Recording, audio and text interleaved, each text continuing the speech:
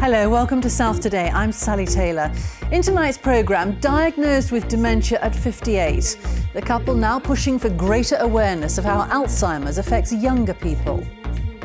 I liken the disease as a river meandering towards the sea. Slowly but surely it's stealing the person from me.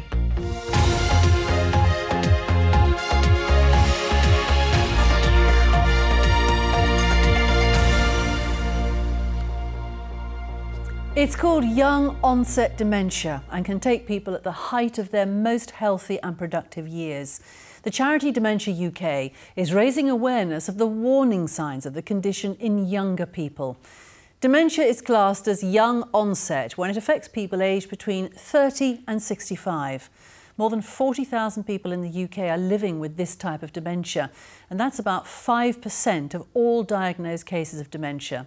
Briony Leyland has been talking to the Page family from Brockenhurst about their experience.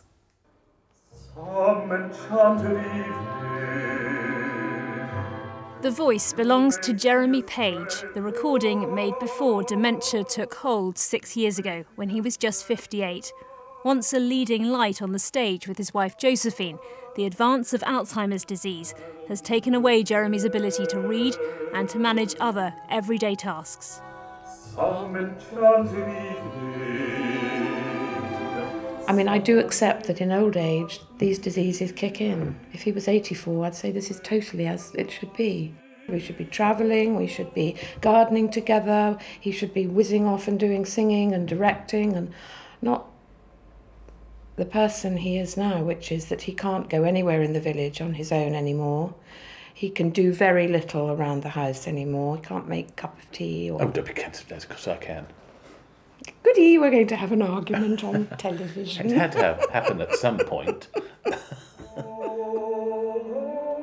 When he began to struggle with his day job in the civil service, Jeremy was first thought to be suffering from depression, but a specialist recognised his symptoms, which included poor concentration, as early onset Alzheimer's. It's a diagnosis the couple have confronted with bravery and humour. Yeah. We just had to face that fact. She then said, go out for a very boozy lunch. Which we did. And I cried, and he said, you've always been amazingly philosophical about it. Well, you can't change history, can you? No, but you can be angry and upset and why me and all that. Because everyone has to go of something. Jeremy told me his only regret is that his condition puts a strain on Josephine.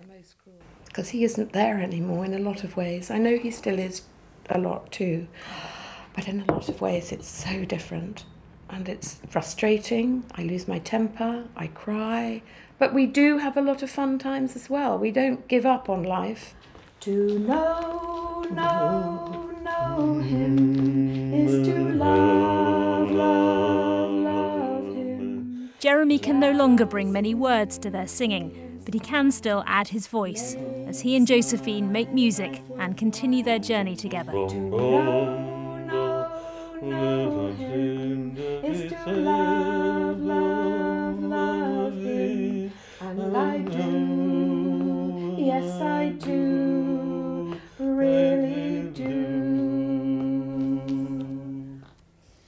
Josephine and Jeremy Page talking candidly about their experiences with dementia.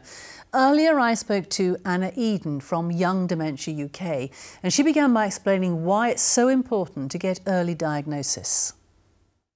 I think it's really important. I think a lot of people stay at home and don't go and have things checked out because they're scared, understandably, but it may be that there are all sorts of other causes for memory loss or confusion, and it's important to get that checked out with the doctor. It may be about anxiety and stress, or it may be about another organic issue going on. So really important to have it checked out and to get to see the neurologist who will make a definite diagnosis. I mean, when people are in their 50s and 60s, you know, people look forward to a bit of freedom, they look forward to retirement. This must come as a huge shock, particularly as we identify dementia with the older generation in their 80s, 90s. I think it's always a shock, and most people don't know anybody else who has this condition. Many people in their 50s and 60s are looking after their children who are maybe at school still or at college.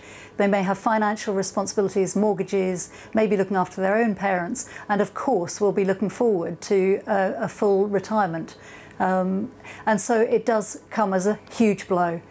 For some people, they've been worried about the diagnosis, and it can be a relief, but it is always a challenge. How much of a stigma is there attached to this? I remember one person saying to me that they had lost 70% of their friends on the point of diagnosis. So I think a lot of people are very nervous about telling people that they have this condition, that very often other people don't know how to respond. So I think there still is a huge stigma. The images of people with dementia are very negative, and yet there are lots of people living very well, full lives with dementia, giving talks, making public presentations, going on travels, doing what they want to do. Anna Eden, thank you so much.